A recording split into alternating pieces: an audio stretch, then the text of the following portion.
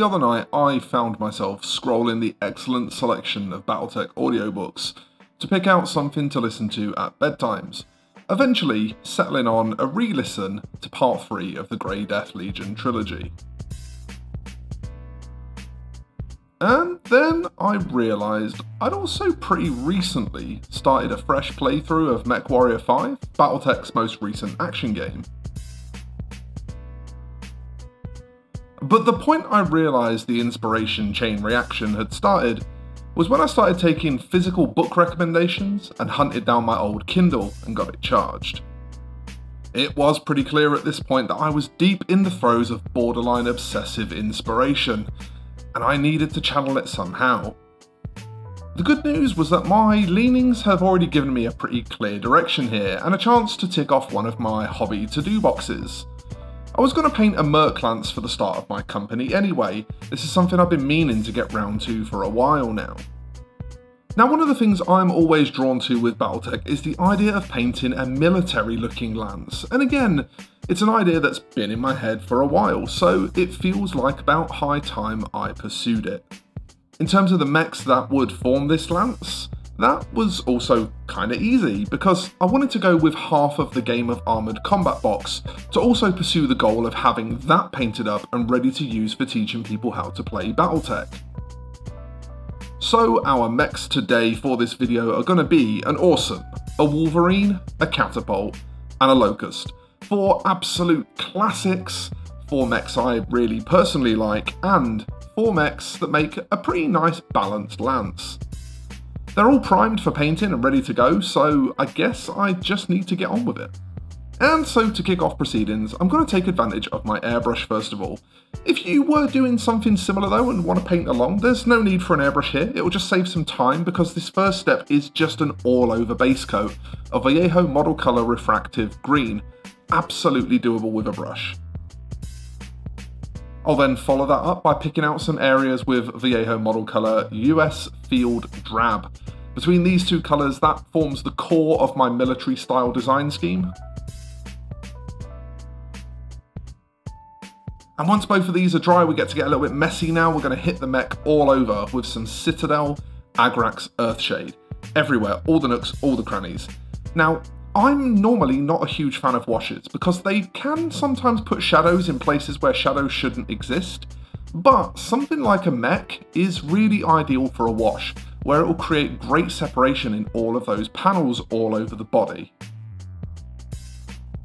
Next up, I'm just going to black out the things that I want black, either because I want black to be the finished colour, or because it's a good undercoat for whatever following colour will be going on afterwards.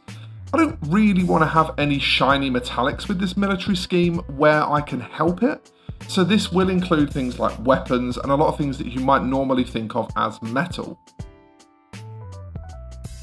After that, everything on the mech needs to start getting some highlight.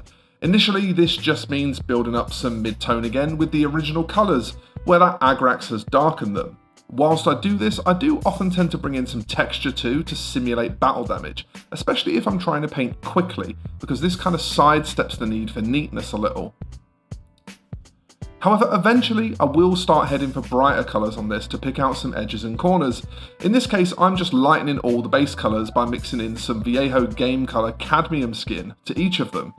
If you want to impress your friends by sounding all artsy and knowledgeable, this process is a form of application of the mother tone technique. Okay, with all those important processes taken care of, I think the next thing we should do is just sit back a second, have a look-see at what we've done so far. See where we want to go next, maybe. I think the main thing that I want to add, based on what I've got so far, would be some markings. I actually elect to do this in pure white because I want the markings to stand out, not for selling the tactical look so much, but more for the sake of the tabletop, as a concession to them being, well, miniatures. It's important when designing schemes to remember to strike this balance between visual storytelling and the real-world impact needed for making a sub 2-inch tall robot look good from 5 feet away. Next up, we're going to have a fun little step now as I get to test drive a new paint. This Hemo Goblin from TurboDork was kindly sent to me along with the rest of the latest colours from TurboDork by Exit 23 Games, who I'll link in the description. It's a two-tone copper to green kind of colour shift deal, so it felt perfect for doing Battletech cockpits. Let's see how it goes. Yep, I'm actually really happy with that. That cool colour change effect is, again, a great sell from 5 feet away, so it will really help these mechs stand out on the tabletop. And my final painting step is always the hardest one to balance. I'm going to use some thinned down Viejo rust here to add in some streaks and pools, simulating grime. I need to be really careful not to oversell this, but at the same time, I need to do enough of it to make it clear what it is.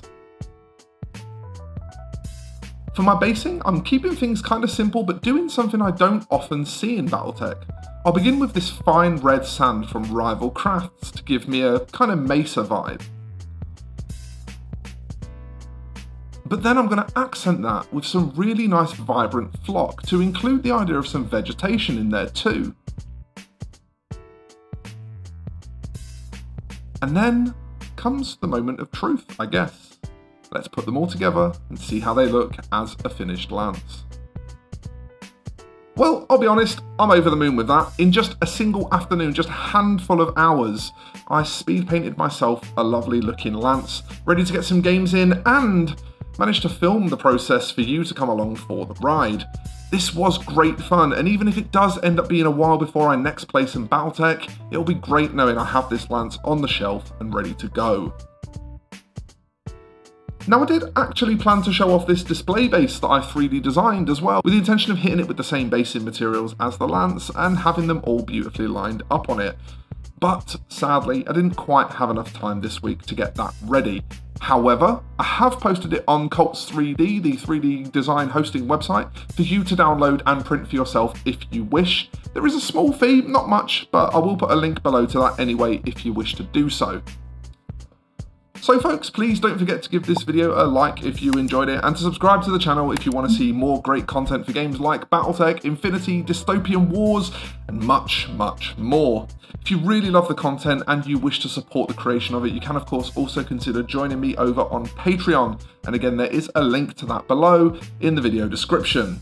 Until next time folks, thank you so much for watching, and I will see you in the next one. Bye bye for now.